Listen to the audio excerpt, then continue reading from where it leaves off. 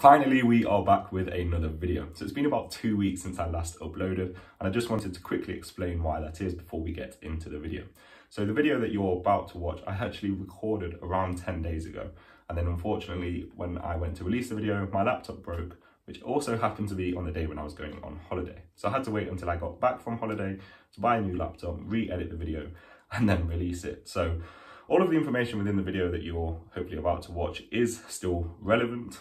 My opinion hasn't changed on any of it, but I do understand that it has been a little while since their earnings report, and you may have already seen some analyses on that, or you may have just made your own analysis on the earnings report, in which case just feel free to skip forward to the valuation if that's all you're interested in. I'll make sure to include a sort of timestamp so that you can just skip to the relevant parts for you. So that's why it's been a little while since I last uploaded a video. And during that time, I noticed that there had been a few people that had unsubscribed to the channel. And honestly, I have no issues with that at all, right? So I understand that people subscribe to the channel to watch content. And if I'm not releasing content, then what's the point in being subscribed? I completely get it. But hopefully now I will return to making more frequent videos. So all should be good. Anyway, that's enough rambling for now. Let's get into the actual video. What's going on, guys, and welcome back to another video. So ContextLogic, or Wish, just reported their Q2 2021 earnings, and wow, it's down over 26% in the pre-market at $6.93. Now, this is a company that only IPO'd in December 2020, and it IPO'd at $24 per share, right? And it actually closed on that day at $20 per share, as we can see here. And ever since then, it's been on a bit of a wild ride. So it actually rose all the way up to, I think it was $31 a share, right? So that was a 50% increase. And then ever since then, we've just been on a complete downtrend.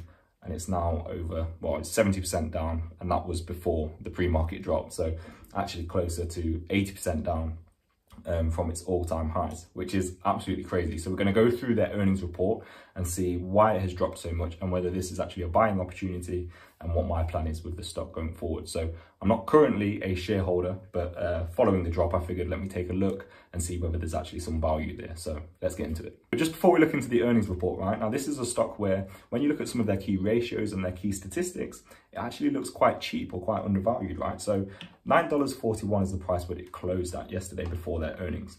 So that gave them a market cap of $5.8 billion.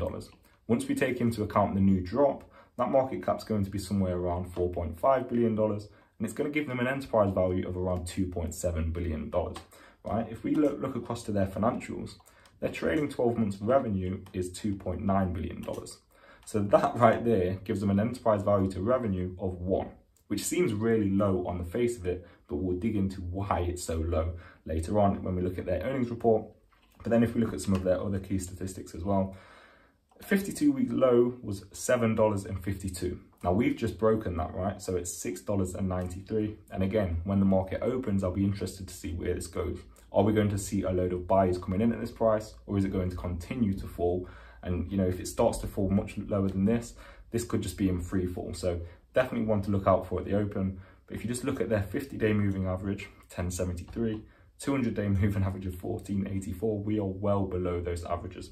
So at this point, we've broken any sort of resistance lines or support lines rather, and we could definitely see the stock going further down. But anyway, let's look into the earnings report and find out what's really going on. So I'll give you the good news first, right? And to be perfectly honest, there's not an awful lot of good news within this earnings report, which is why the stock is down 27% in the pre-market. But what is good about this company is their balance sheet. So they've got cash and cash equivalents of $1.4 billion, marketable securities of $168 million. Put the two together because effectively marketable securities could be sold very quickly. Think bonds or something like that. So then we've got a sort of total cash balance of $1.55 billion. Now remember that the market cap is around $4.5 billion. So straight away you're getting 33% in cash. So that's very good. And then other than that, they don't have too much going on here, right? So they've got right of use assets of $32 million. So this is not a very capital intensive business at all, which is very good as well. They're not going to need lots of cash to grow, or they shouldn't if they can manage to stay sort of cash flow positive. Unfortunately, we'll see that that's not the case. Anyway, we're looking over to current liabilities. They've got $858 million of current liabilities. That gives them a current ratio, when we look at their total current assets of $1.7 billion, of 2. So that's very good. Balance sheet is very good. And then, like I say, they don't have many long-term liabilities. They've got the lease liabilities for the right of use assets up here of $31 million. And other than that, that's pretty much it. So their balance sheet is really good, right? They've got more than enough cash that they could pay off all of their liabilities and they would still have plenty of cash left over. So that is the big positive for this company. Now let's move on to the income statement. So the income statement is where it starts to get really quite ugly, right? So for the 3 months ended June 30th, 2021, they achieved revenues of $656 million. Compare that to a year ago when they achieved revenues of $701 million. So we've seen a decline in their revenues, which is never good. Part of that is because they had such a good quarter a year ago from now, and that was obviously driven by the pandemic. But it's not an excuse that they haven't been able to grow their revenues. Not only that though, right, it doesn't just stop there. We look at their cost of revenues, $272 million. Compare that with $208 million. So their cost of revenues have increased. Their revenues themselves have actually decreased. So we've got margin contraction there, which means they're becoming less and less profitable as they're growing. And actually, they're not even growing. They're just becoming less and less profitable as time goes on. So that is like a big red flag. We don't want to see that, right? And then again, for their total operating expenses, we've got $498 million compared with $481 million. So their operating expenses, again, have increased despite the fact that their revenues have decreased. So they're selling more and yet their operating expenses are actually increasing. So again, that's not good to see as well. So that takes us to a net loss of $111 million for the quarter, compared with $11 million for the quarter a year ago, right? So when they actually posted these results back in 2020, everybody was saying that Wish was on the verge of becoming profitable once again. We can see that that's not the case, and actually they've gone in reverse. So that is a big red flag and people aren't happy about that, which is why we've seen the massive drop in their pre-market. It's not just that though, it's also what management have actually come out and said. Effectively, management have come out and said that the quarter hasn't been what they were hoping it was going to be, and now they're actually expecting that the next few quarters as well are going to be pretty much just as bad. But we'll get into what management have actually said shortly. But effectively, the outlook for this company is not very good. And then when we look at cash flows, right, so free cash flow is negative $205 million for the quarter. Compare that with a year ago when they had free cash flows of $625 million. That's not very good at all. If we look on a 6 months basis, right, we've got free cash outflows of $559 million compared with free cash flow or inflow of $496 million. So that's obviously not very good at all. They're burning through around $600 million in cash every 6 months. So we're looking at possibly $1.2 billion of cash outflow across the whole year, which is definitely not very good at all. So that cash balance that we see of around $1.5 billion, that's not looking as good as it was initially when we're considering that this could be as high as $1.2 billion for the year, or probably slightly less than that, $1.1 billion for the year.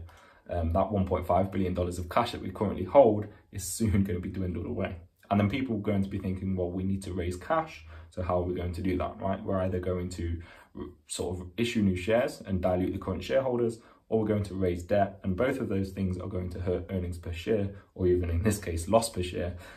So that's not very good at all. But it's not just the financial results which is starting to scare off investors, right? It's actually what was said in the letter to shareholders and the outlook for the company. So they actually said here that total revenue declined 6% year over year, which we saw.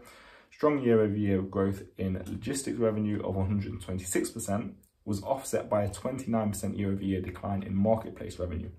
Overall, we expected user retention to improve now that we have more reliable logistics, but instead retention declined. So they said that actually they've invested in their logistics.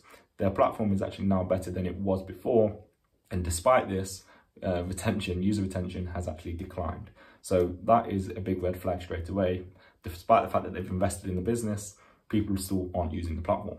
That's not a good sign. Management then go on to say that during Q2 2020, we benefited from a significant increase in mobile usage and less competition from physical retail as a result of stay-at-home mandates that continue throughout much of the year. So last year was actually a perfect set of circumstances for Wish, right? So people had to stay at home, right, because of the stay-at-home mandates. And that meant that they couldn't visit physical stores, right? So more people were shopping on their platform through that. But also because people were at home and bored, people were using their mobile phones more, and therefore they were stumbling across Wish as well. And yet, despite all of that, they still couldn't be profitable in the year prior. So that's a big red flag, right? So under the perfect circumstances for the business, they're still not profitable. Now, you have to sort of question both management's execution, but also the sort of business strategy that they're employing, right? So you have to really question whether they can ever become profitable if in a perfect set of circumstances, they're unable to be profitable. And when I say that, right, it's not even like they were almost profitable. So in 2019, they had a net loss of $129 million. In 2020, that net loss expanded all the way to $745 million, despite the fact that their revenues increased massively.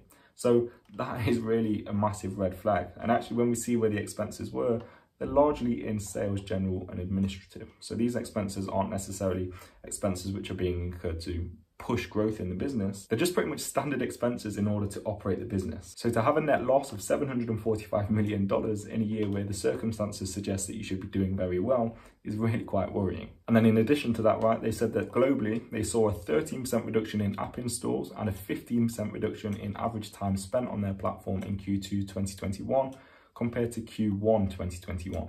So this is quite astonishing, right? This isn't a comparison between Q2 2021 and Q2 2020, in which case everybody was at home and so of course they had more installs, of course more people were spending time on their phones.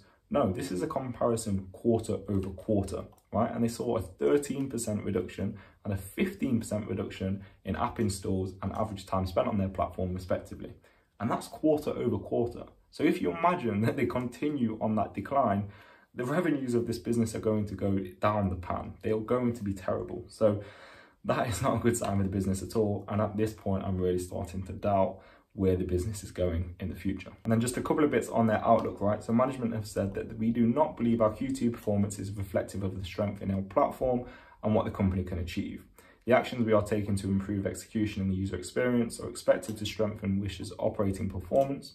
We do not expect these new initiatives to contribute meaningfully to positive year-over-year results before the second half of 2022. So we're going to have to wait a whole year from now for the actions that management are putting in place for us to actually reap the rewards of those. And that's only if management are able to execute on those plans, right? So it doesn't really look very good for the company, and that sort of suggests that for the next couple of quarters, they're going to probably put in really poor results as well, which again means that we could see some downwards sort of pressure on that share price, which wouldn't be good either. And just off the back of that, they said that at this time, we will not be providing our usual quarterly revenue outlook as we are focused squarely on execution and efficient expense management. So effectively what they're saying is that they're not really concerned about what their revenues are going to be for the next couple of quarters. What they really want to rein in is sort of reduce their expenses and try to become more profitable, or at least less loss making, right? Which I don't think is a bad strategy, because you can continue to just absolutely throw everything at growing your revenues, which is, it looks to be sort of what they've done sort of the last couple of years or so.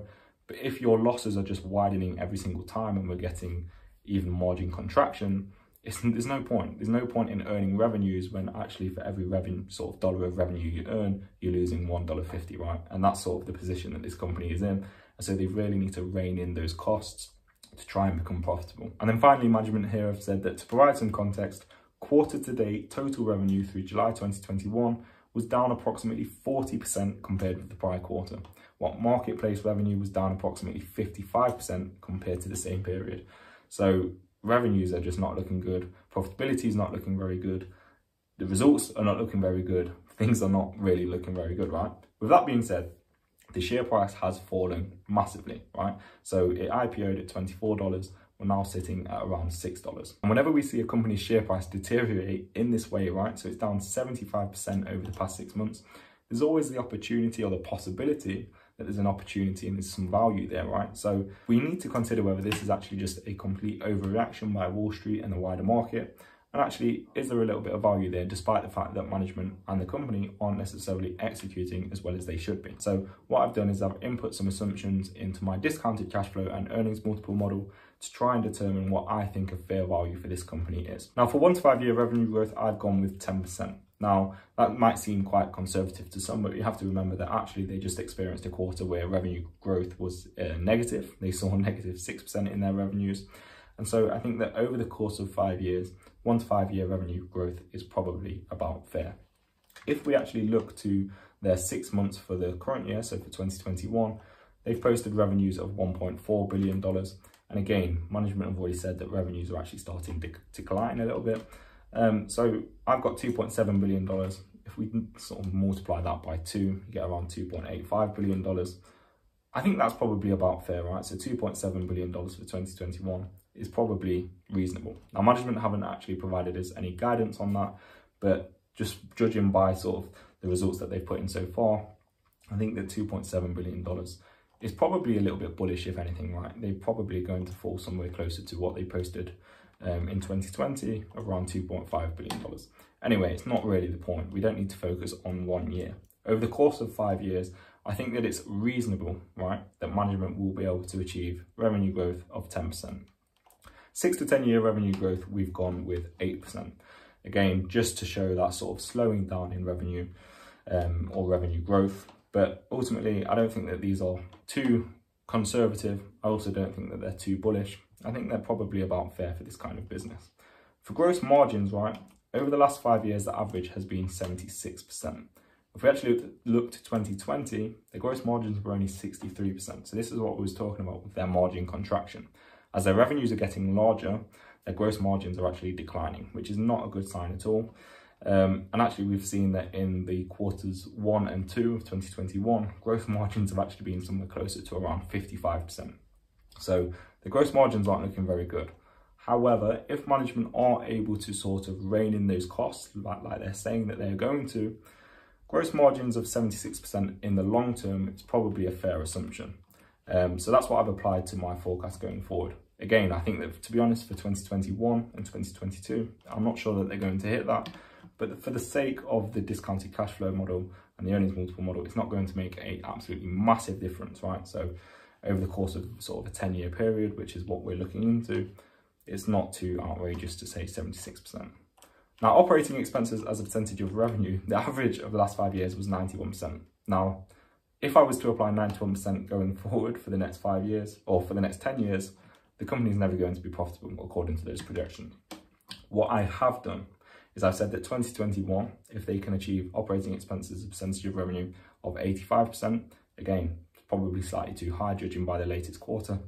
But then if they can drop that by 5% year over year, so 5% as a percentage of revenue, all the way to 55% in 2027, at which point it should stabilize.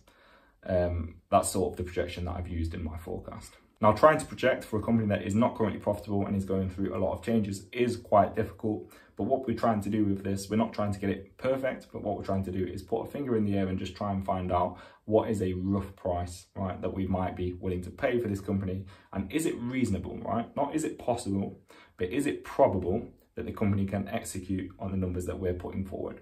So we need to consider whether these appear reasonable to us and whether we believe in management's plan. Right, so that's something to bear in mind as well. The truth is, right, is that you can put in absolutely any assumptions that you want and you can make these really, really complicated models. But as the saying goes, garbage in equals garbage out. And you should never rely 100% on the models that you are creating, especially for a growth company. Not only that, you could also just choose to value the company on a more simple basis, like a price to sales, right? So you sort of project what their sales are going to be in 5 years' time, which shouldn't be that difficult. Or it should be a little bit easier than trying to predict their sort of full income statement, and then apply a price to sales ratio to that. But again, there's a number of ways in which you can value a business. This is just one of them. Now, for free cash flow as a percentage of revenue, I've said that in the future, I'm expecting that to normalize at around 9%, right? And that's based on some of their competitors, some of their historical results, and also what analysts are expecting for the business, right? But if we actually look to 2017, they achieved free cash flow of 12% of revenue. But ever since then, it's been negative. For 2021, though, I've said that we're expecting free cash outflow around $850 million. And we can see that for the 6 months, they've actually blown through $559 million. So that number there could be a little bit low. But for 2022, I've also said that $400 million in free cash outflow before finally turning free cash flow positive by 2023. And then from there onwards, it's just 9% of revenue. So we do start to see quite a nice uptick. But again, we're not really expecting that until 2023, 2024, when the business finally may, according to these projections anyway, become profitable. And then the terminal growth rate I've used is 2% and a weighted average cost of capital, which has been calculated in here, of just under 12%. We get an average estimated intrinsic value of around $6, right? So according to the DCF, it's worth around $5.72. And if we look at the earnings multiple model, if we apply a PE ratio in 10 years time of 15, which is probably, you know, about right for a company that's only growing revenues at 8% per year, according to our model, then we get an average estimated intrinsic value of $6.08. So it's still slightly overvalued if you believe that the inputs in, you know, my model are fair, which you may not agree with. You may think that the company is going to grow at a higher rate than that. And that's fair enough, but I do think that management have a big job on their hands with this one, right? And I'm not sure that this is a company that I would particularly want to be involved in. If you're trading this company, then there's definitely some potential for sort of a short-term uplift, I think, according to the charts. But it's not something that I would be particularly too concerned with in terms of investing in. If it fell to, for example, $5, then maybe I would get involved and just have a bit of a speculative investment on within my portfolio.